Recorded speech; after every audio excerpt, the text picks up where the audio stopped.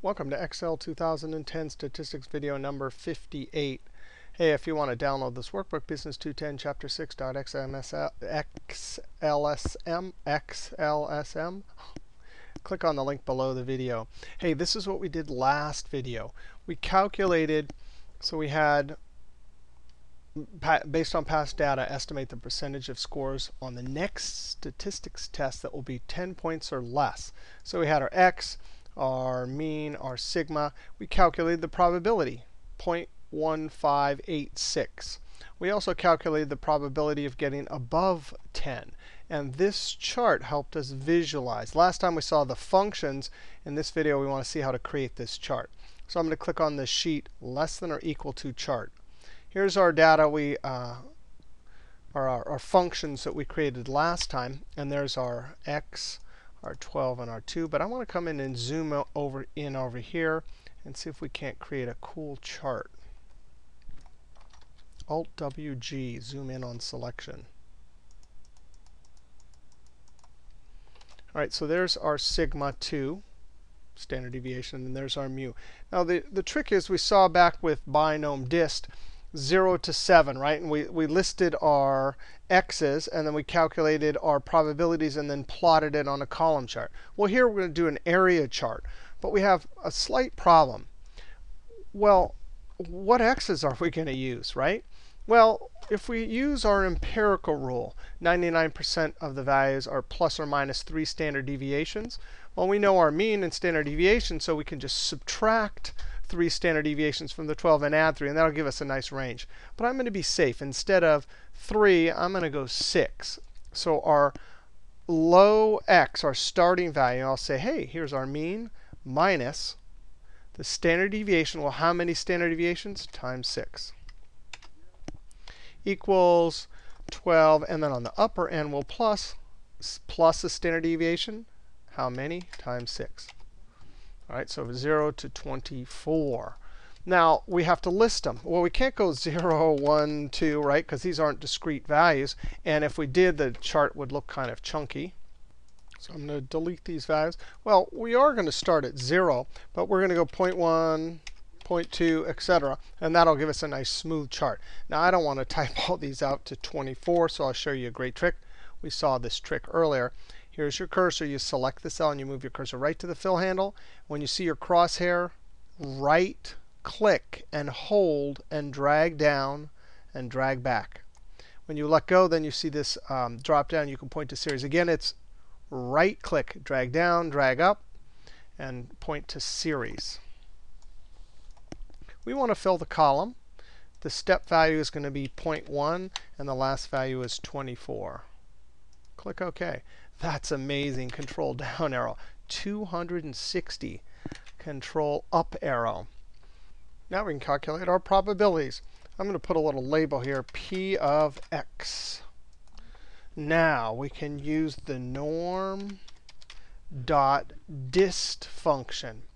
We're going to, same as last video, use it with our x, mean, and standard deviation, except for use cumulative 0, which gives us the height of the chart. All right, our x is going to be that, comma, our mean, F4 to lock it, comma, our standard deviation, F4 to lock it, comma, and 0. Now, probability mass function, in the textbook they call it density. Mass and density are synonyms in this context. But this 0 doesn't give us the probability of exactly 0, but the height. Now I'm going to enter that and double-click this fill handle, and automatically it's sent down. Sent all the way down until it sees a blank, and it stops. It, in essence, stops on the last value there. Those are all the heights of the curve. And now when we plot these, because we have lots of small increment numbers, we'll get a nice smooth curve. Now I'm going to click on that cell, Control-Shift down arrow. And area charts, insert, area, and we're going to use this one right here. Now it places it down at the bottom here. We don't want that. So I want to cut it. Either right-click, cut, or click on the edge and Control-X. I'm going to maybe click in cell, or that cell, and Control-V, or paste. Hey, that's looking pretty good there. So we have a little area chart. Now, this needs to be fixed right here, just like with the NORM.DIST. So you go to Design, Select, Edit, and click on the top one, Control-Shift-Down arrow, and click OK. Click OK. Okay, so there we have our x's. And if we expand the width, we should be able to see a 12 right at the peak. That's where our mean is. All right, now we don't need those lines. We can delete those. But now we want to add an extra data set, just like we did with NORM.DIST. And so it shows visually here. So I'm going to scoot this over to the side. And this one, I'm going to say P of x less than or equal to 10, I think is what we have. At the end of the video, we'll come back and actually, yeah, it's less than or equal to 10. That's our probability. At the end of the video, I'll come back and show you a fancy way to do those labels so they'll update. But let's worry about creating this extra column here.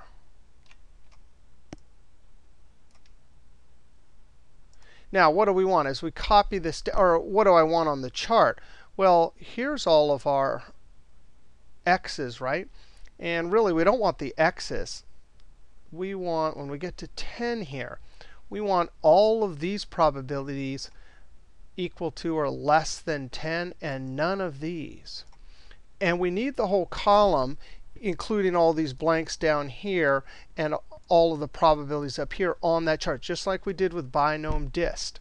So we're going to use the if function. In essence, what we're going to do is we're going to say in this cell, we're going to say if this value is less than or equal to the 10 up there, then please put the probability. And then we go down here. If that cell is less than or equal to the 10 up there, then put the probability. And again, when we get past 10, we don't want it to show the probability. So we're going to use the if function. If function is perfect for this. It's designed specifically to put one of two things in a cell. Remember, we want the probability or blank. The logical test is going to be, hey, the particular x, 2 columns, relative cell reference to my left, anytime that's less than or equal to, and I'm going to go up and get my x. It's in C4, and I'm going to hit the F4 key. The F4 key locks it because we need it locked as we go down. Every one of these needs to be looking there. Now, this comes out true or false. If it's true, we want the probability, relative cell reference. If it's false, we have to type the syntax for nothing or blank, or it's technically a null, nothing text string, because remember, we put double quotes, all text in double quotes. So we'll close that off. Control-Enter. And now I can double-click and send this down. And just like with the NORM.DIST, when we get past our hurdle, oh, that is so cool. Look at that. And then nothing. There's that formula. If we change the x up here to 9, we could see our amazing column here. Look at that. It changes immediately. Now I'm going to Control Z. It jumps up there and changes the 10. Now we need to plot it. Actually, I have my label right here. I'm going to click on the chart title. Click. Click up here. Equal sign. And then I'm going to click in F17. And so then we have our chart label there. Right click, mini toolbar, and then 12.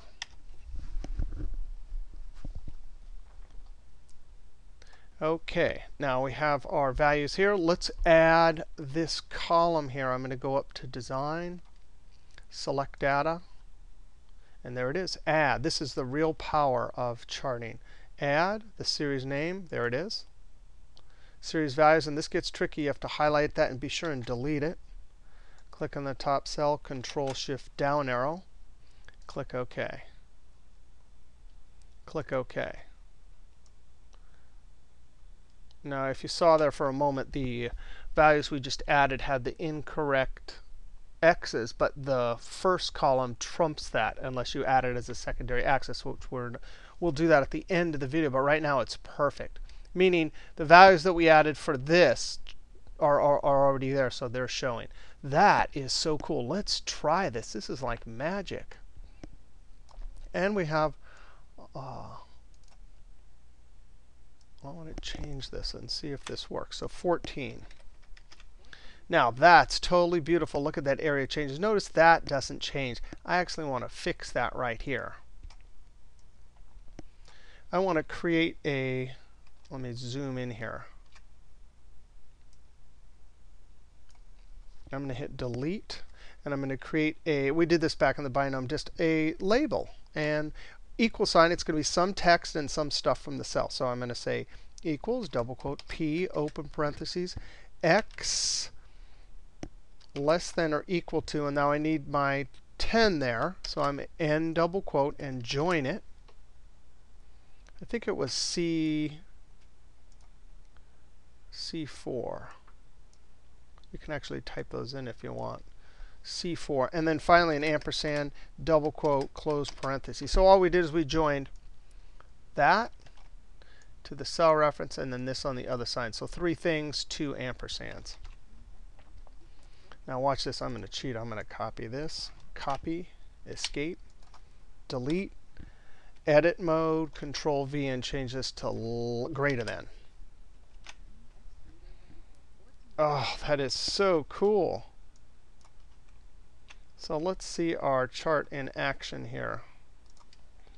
If I change it to 15, let's change it to 8.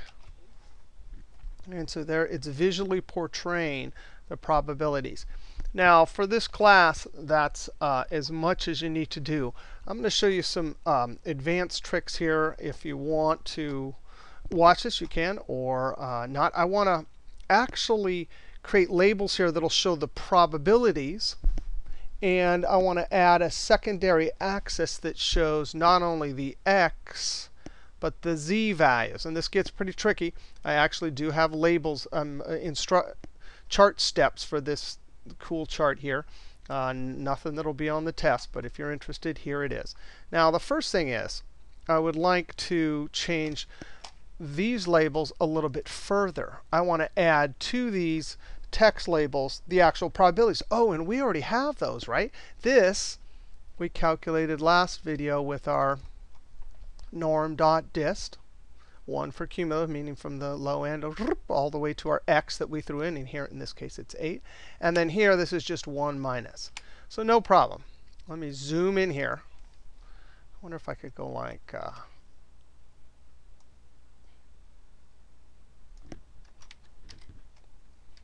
hey, that's pretty big. OK, now the trick here is I'm going to click there and type space equals that.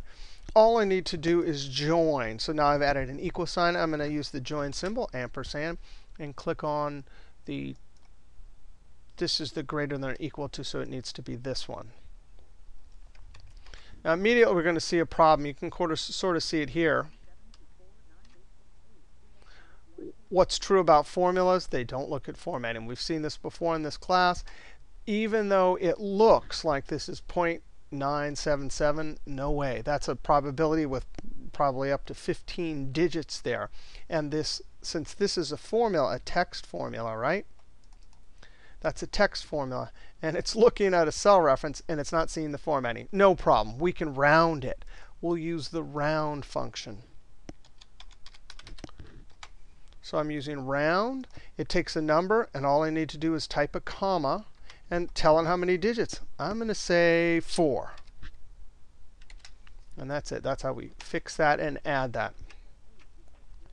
So now we have that. Let's do it also for this. Come to the end equals. I'm sorry. Inside the double quote, space, equal, space. And I'm going to join. Shift 7, round. Here's the lower end, comma 4. And it doesn't matter if they're not showing here. That is just totally amazing. Look at that. So now I can change this to 10. And in essence, I could do anything above and below a particular x, right? 14.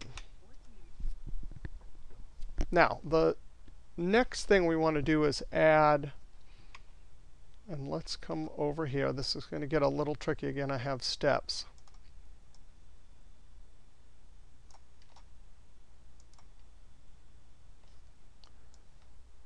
There's a quicker way to, okay, Alt-WG. All right, I want to calculate my z. That's no problem. In parentheses, particular x minus our mu. And I'm going to lock it with the F4 key, divided by our standard deviation. Locked with the F4 key. Of course, that's going to be -6 because we determined that up here, plus or minus 6 standard deviations. I'm going to double click and send this down. Now, there's a bunch of steps here. We can't just go up to design, select, because right now, if I change any one of these, it will always, I can't add 2 different axes the way it's set up here. I didn't say that right. We just can't do it until we tell this to go to the secondary axis. No problem. We select this. That's opposed to the blue ones where you can see everything. But you click on that, and then right-click Format or Control-1. And there it is. You have to send it to the secondary axis before you can start adding extra axes. I'm going to click Close. Now, I do want 2 x axes, but I don't want 2 y. So I'm going to click on this and delete. All right, now I'm going to go up to Layout, Axes.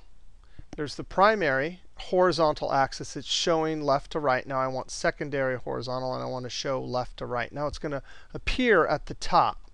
No problem. Oh, well, first off, let's move it to the bottom, and then we need to link it to our x's. Right-click, Format, or Control-1.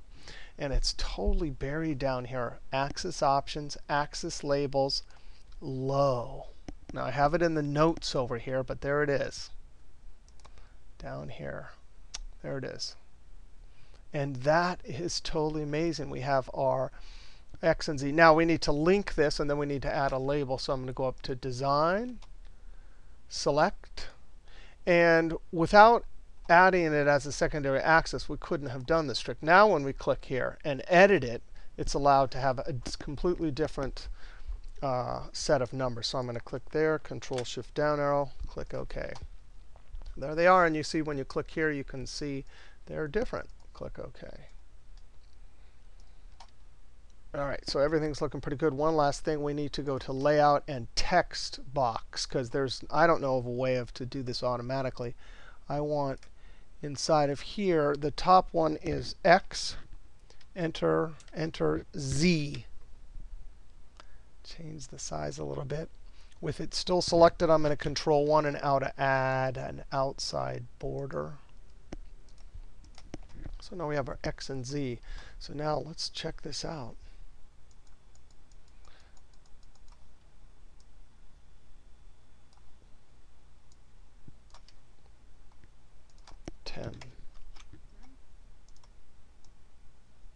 Whoops. So 10, and then there we have it. We have our z's and x's, and there's our probability changing. That is pretty awesome.